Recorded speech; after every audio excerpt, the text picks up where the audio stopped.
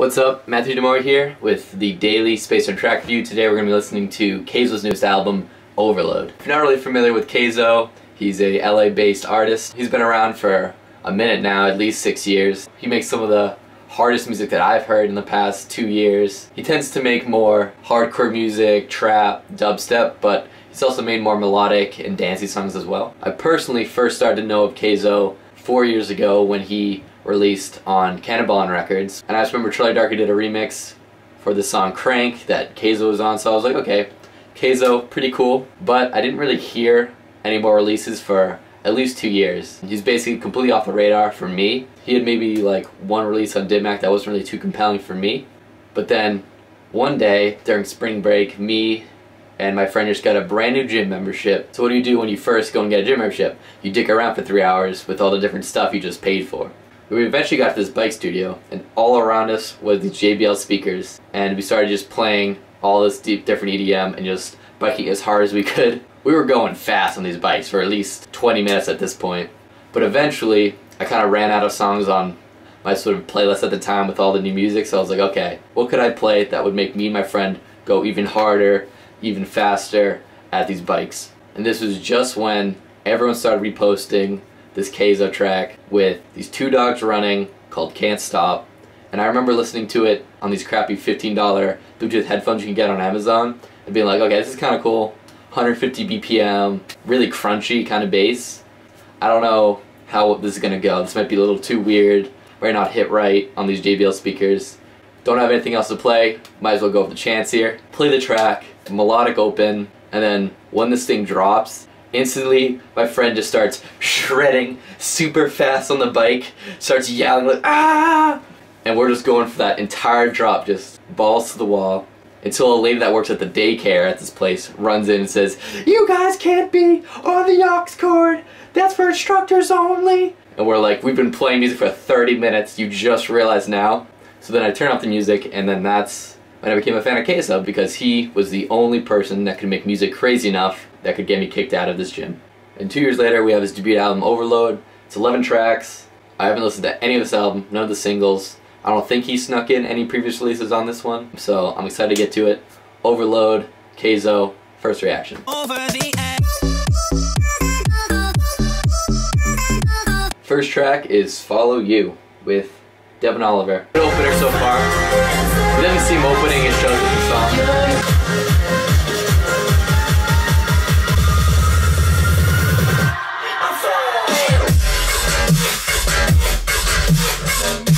So much cleaner than his Seed and Snake mix already. Oh yeah! Oh, I like this switch up, this is good. But I can't stay here. I don't want to go back on mine. Wait, I'm already home. I just need my basement. Let me know. Recording a video. Please let me know. Yes! Hey!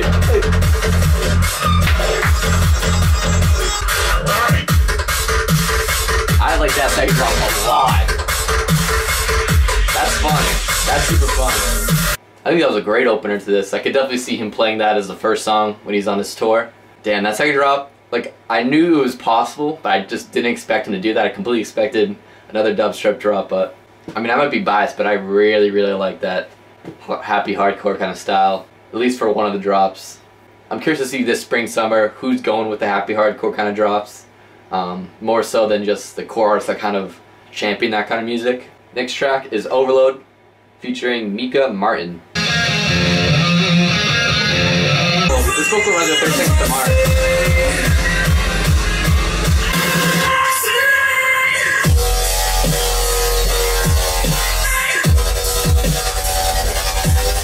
Wow! Fire the fucking lasers.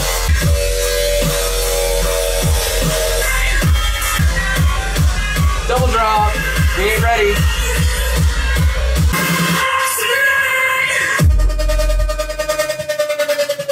Okay.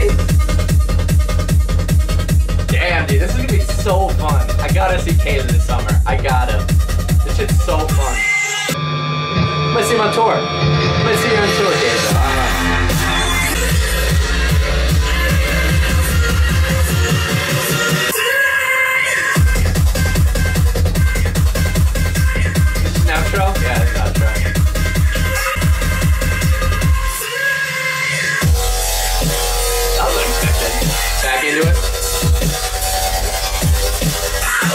far the bass design has also been really interesting and cool. You know, that kind of goes without saying when it comes to Kayzo and some other artists, but so far I've been pretty impressed. A lot of interesting stuff. It's not like I didn't think that it would be good bass design, but just sounds good, dude. Just gotta say it. It's just like, oh yeah, Migos has sick triplets flows.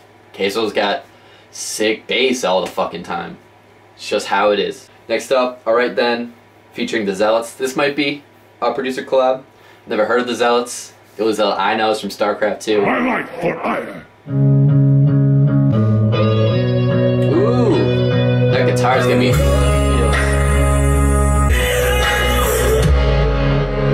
It's like I'm in a hot. Ooh.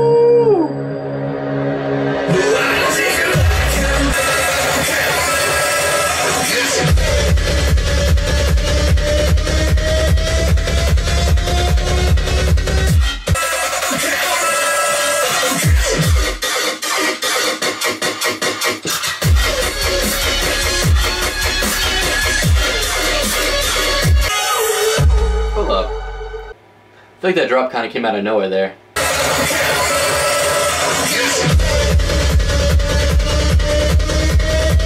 Yeah, it was a little out of there. I like the vocal a lot more on this one than some of the other ones.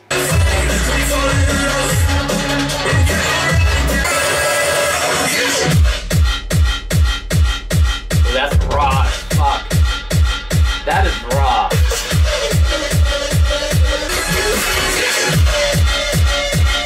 Yes! They switch up the drums like that, Kayzo. Just ends too. No outro. Ah, that second drop was so good. Some of the lasers in that remind me of Harabus remix of Destroy with Lasers, because there was lasers in that song. I like that song a lot. I like the vocal too. The first drop was a little out of nowhere, but the drum switch up in that second section was... I don't think it'd be too confusing for audiences live, because the drums switch kind of seamlessly, at least to me. Like it's just a constant bop. Next up is Right on Time featuring 12 Planet and Kill the Noise.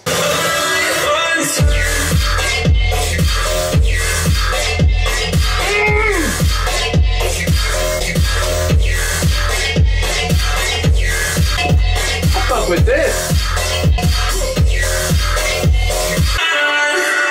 Wow, this is very interesting. It's like almost an anthem track, but at the same time, it kind of bangs.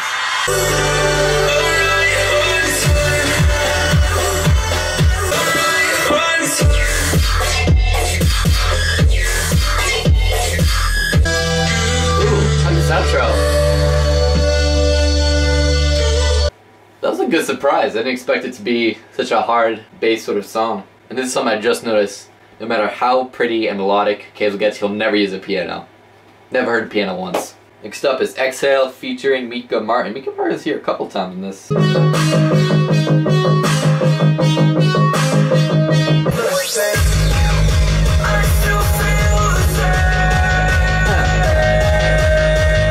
This drop before. I've never heard it in a mix. Here, we'll have to find out. But I still feel the same. I don't know what this song's doing, but it's feeling it. So it's like Jungle Terror sort of it. Gotta take off my sweatshirt. It's sweating.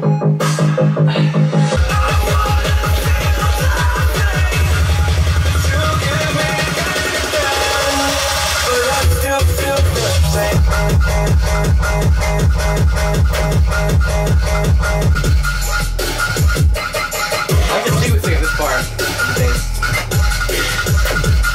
But I still feel the same.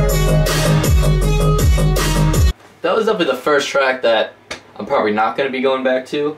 I don't think the vocal really resonated with me. There wasn't too much melodic going on and just not too memorable, perhaps except for the very last 16 bars of the second drop. Next up, Feel the Power by Kayzo and Mika Martin again. That's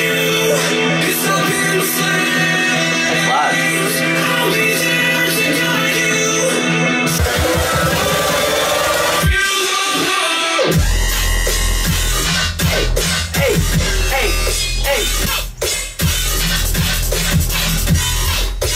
This is some face melting shit right there.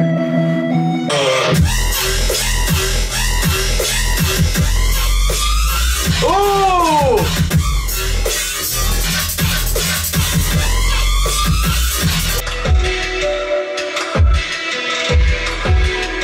Definitely feel the power on that one. My bass is actually super cool, so I'm gonna put back on my sweatshirt. I can definitely see the people riding the rails, really being a fan of that one. That was a really wild bass, especially in the last part where halfway through, the bass sort of just winds up and pitches all the way up. Sick stuff, dude. Next up, we are the Monsters. Has every song had vocals so far?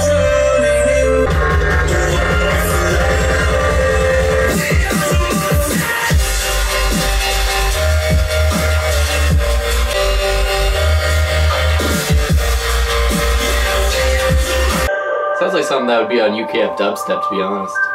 Is UKF even around? I've listened to UKF in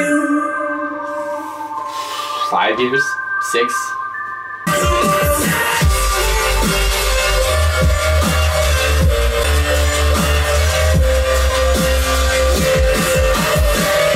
I definitely recommend We Are the Monsters to anyone that's more into a traditional dubstep.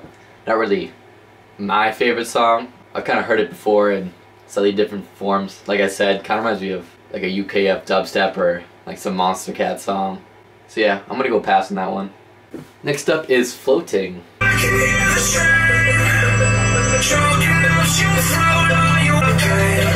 the arm in the back. Ooh, I like the break. This will be interesting.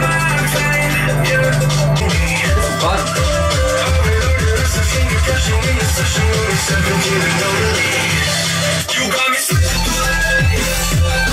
Hey!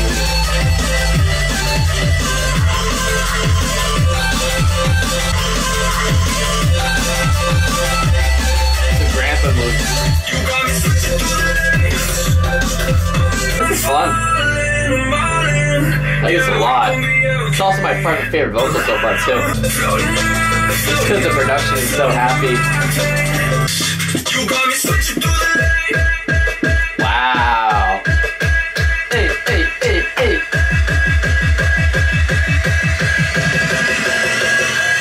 You got me. Woo!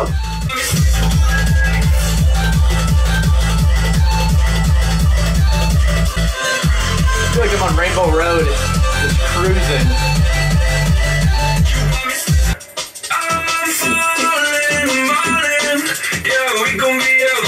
Ooh, I love vocal.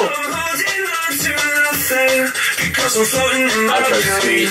That was a great surprise. That could have came in 2 or 3 tracks sooner, to be honest. I'm gonna have this one right now, actually. I like this song a lot. Like, and that's gonna catch a lot of people's attention, I think. I think that song, very, very interesting. I'm telling you, if people keep on making these drum and bass songs, I think it's gonna catch on this summer. When the energy's right, drum and bass just takes off at a show. Second last song in my head. Wait, the song without a vocal feature, is it you singing?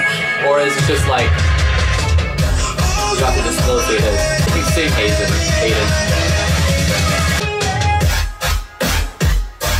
Oh, this is grinding.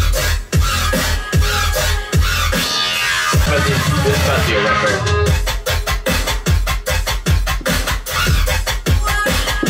Little fidgety bass.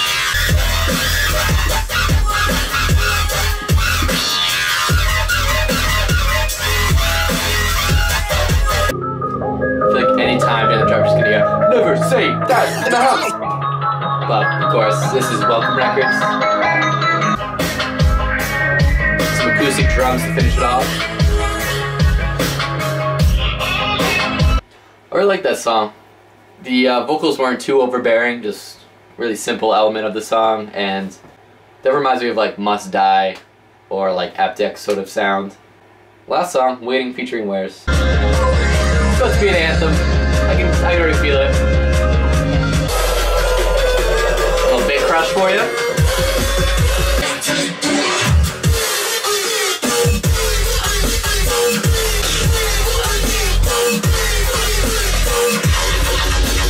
Oh! Throw some elbows! Throw some elbows!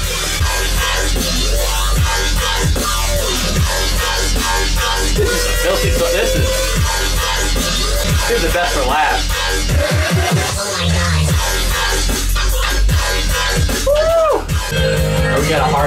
hardcore second drop.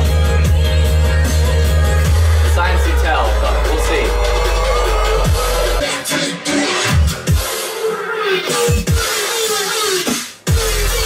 There's an airstrike going on in this song. It's so crazy. Kayzo, are you crazy?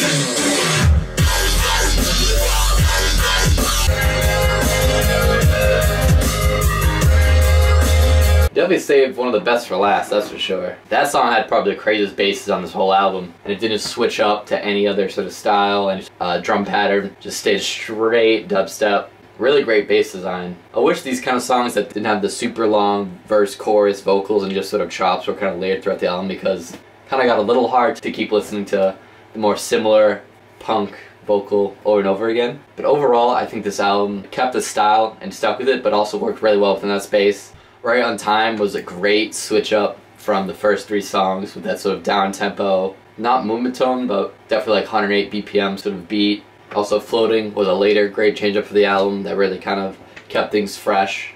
There's maybe only one or two songs that I'd take out because they weren't too memorable and were too similar to some of the other songs in the album, but overall this is like a 45-minute demo of what I like about Kayzo. I know he's going on tour of this album. With 4B, Gammer, Just Junior. Double O's gonna be there too. I can't go because it's on a Thursday and I got class on Fridays, but I'm definitely gonna see him over this summer. Definitely gonna go to a festival or something where he's at, because this music's super fun. I think it's more towards the future end of what EDM's gonna start to become. I'd be curious to see what these sort of songs do live.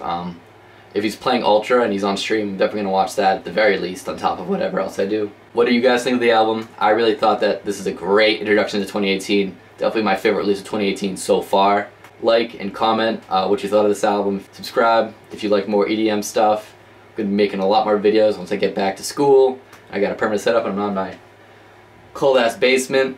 Hope everyone enjoyed the reaction, enjoyed the album. I'll see you guys next time. Peace.